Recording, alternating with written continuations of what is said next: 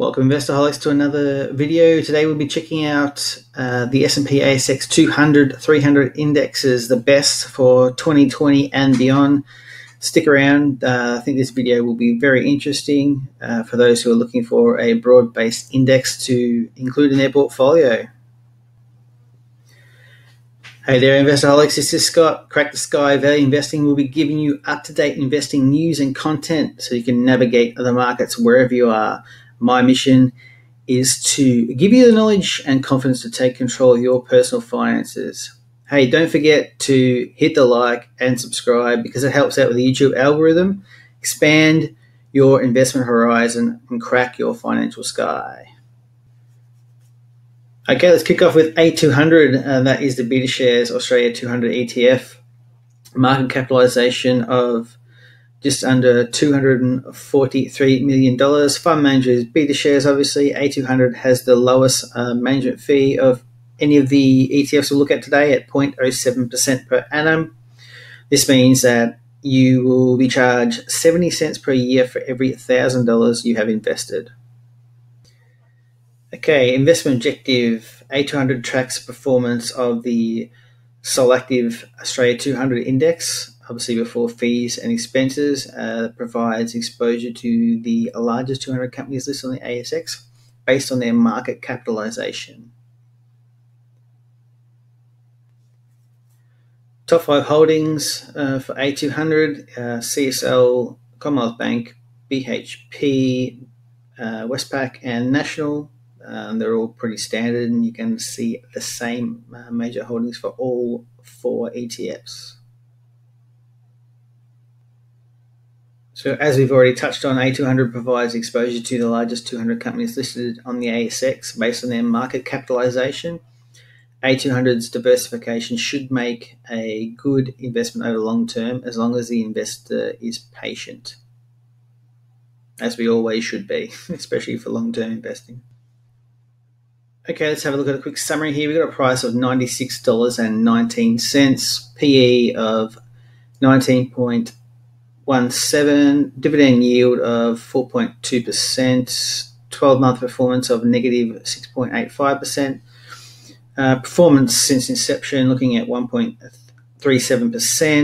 Morningstar give it a bronze rating. So just something to note here, the PE is a little higher than the other 3 ETFs that we will look at. Also, performance since inception, this one's only been running for just over 2 years. It was come onto the boards on the 7th of May 2018. So that's why you're really only looking at a 1.37% gain because everything's been wiped out in the recent COVID crash. Okay, so second on the list here is IOZ, which is the iShares Core S&P ASX 200 ETF. Market cap of $2.2 billion. Fund managers iShares, which is BlackRock. So IOZ has a very low management fee of 0.09%, so 0.02% higher per annum than A200. So that means, for every $1,000 you have invested, you'll be charged 90 cents per year. So the fund aims to provide investors with the performance of the S&P ASX 200 accumulation index before fees and charges. This index is designed to measure the performance of the 200 largest securities held in the ASX. So top 5 holdings for IOZ, no surprise because it's market cap weighted. So you're looking at CSL, Commonwealth Bank, BHP, Westpac, and National Australia Bank. So with one trade, you can get access to the 200 largest companies listed on the ASX based on their market cap. IOZ's a pretty cheap and efficient way to get access to a very, very broad diversified basket of 200 shares all in one trade. Okay, let's quickly run over some additional points here. Price was about $23.77, PE of 16.87, yield of 4.69%, 12-month performance of negative 6.77, Since inception, you're looking at performance of 6.47% per annum, and Morningstar also gives this a rating of bronze. So up next here is STW, which is the State Street Spider S&P ASX 200 fund, market cap of $3.7 billion, managed by State Street Global Advisors. Management fees pretty low, not as low as the two we've already looked at 0.13% per annum. So that means for every $1,000 you have invested, you're going to get charged $1.30 per year. Okay, so investment objective of STW seeks to closely match before fees and expenses return of the S&P ASX 200 index. This approach is designed to provide portfolio with low turnover, accurate tracking, and lower costs. So top 5 holdings for STW are the 5 usual suspects, with CSL, Commonwealth Bank, BHP, Westpac, and National Australia Bank making up the top 5. No surprises here.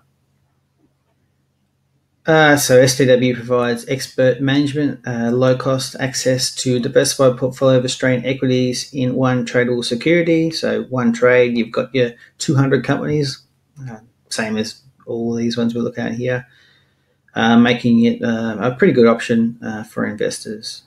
And use these ones sort of as a core of your portfolio anyway. So a summary here, the price of $58.08, PE of 16.99. Dividend yield is the best of the 4 ETFs we're reviewing today at 4.99% when I checked today. 12-month performance of negative 6.78%. Performance since inception, you're looking at 7.14% per annum, and Morningstar gives this a bronze rating as well. Okay, let's have a look at the final of our 4 ETFs here, which is VAS Vanguard Australia Shares ETF, market cap of $5.3 billion, definitely the largest of all 4 of the ETFs. The fund manager is Vanguard, obviously. Pretty low management fee here of 0.1% per annum. So that means for every $1,000 you have invested, you get charged $1 per year. So VAS seeks to track the returns of the S&P ASX 300 index before taking into account fees and expenses and other taxes.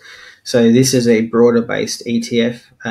The other 3 we've looked at ASX 200, so this is ASX 300. So you've got an additional 100 companies included in this ETF. So even though this ETF tracks the ASX 300, you're still looking at the same top 5 holdings here with CSL, Commonwealth Bank, BHP, Westpac, and ANZ, and that's pretty much due to the fact that it's market cap weighted as well. So that's why you're going to see the same companies in the top 5. VAS, one of the main features here is low market spread, typically around 10 basis points. VAS is a very good option to gain broad exposure to Australian equities from the shop that specialises in passive investing, which is Vanguard. Okay, just a quick summary of some additional points here. Price today when I did the research was $73.17. PE of 16.54, dividend yield of 4.49%, 12-month performance looking at minus 6.48%. Performance since inception is 8% per annum, and Morningstar give it a bronze rating as well. VAS includes an additional 100 companies, and they're a smaller company, so in theory, you should get more growth from those companies, and that should actually push up your performance over time. So that's another reason why people are interested in VAS. So I feel that these ETFs are all very similar. Over the long term, you're going to get similar returns from them. If you're looking for the best dividend, I look at STW. If you're looking at the best historical returns, thinking that that might be something that actually happens in the future, I look at VAS for that very reason, because you've got the additional companies, the smaller companies, to help returns over time. I thought it would be interesting to see where the broader market's been investing. So VAS has had $1.28 billion invested in it year to date. IOZ's had just over 500 million, and STW's had just over 400 million.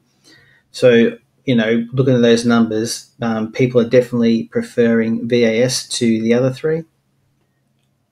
VAS has had the best performance historically speaking, and STW has the best dividend historically speaking, and A200, which isn't on this list because it's not traded as much, is the cheapest. So I personally own A200. The main reason I did that was because of the fees. It's the cheapest, and historically that should actually help you with your investment returns over time.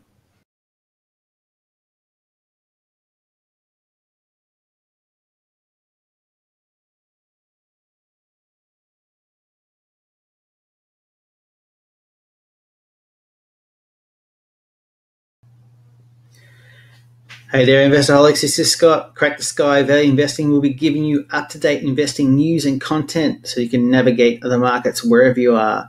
My mission is to give you the knowledge and confidence to take control of your personal finances. Hey, don't forget to hit the like and subscribe, because it helps out with the YouTube algorithm. Expand your investment horizon and crack your financial sky.